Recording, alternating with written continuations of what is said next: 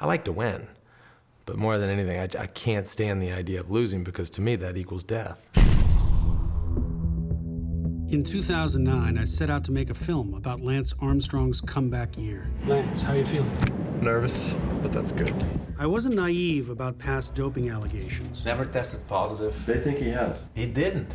But I couldn't help but root for the old pro. If I win again, they can't say that. They cannot. Well, you can, but.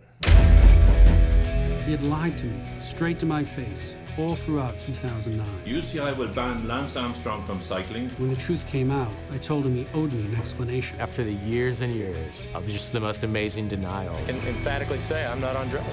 He agreed to sit down one more time. I certainly was very confident that I would never be caught.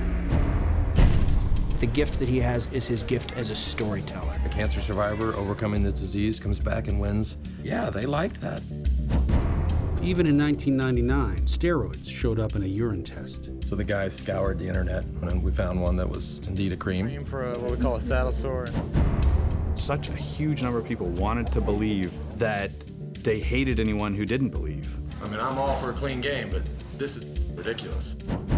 He was an immensely intimidating person. You are not worth the chair that you're sitting on. If you crossed him, you were doomed. There are people who have really been ruined. Lance wanted to humiliate Frankie, and he wanted to get back at me. From that point on, I was shunned, banned from everybody, and a lot of people, wouldn't look at me, shake my hand. That celebrity is what gave him such immense power. Simply you don't recall, just... How many times do I have to say it?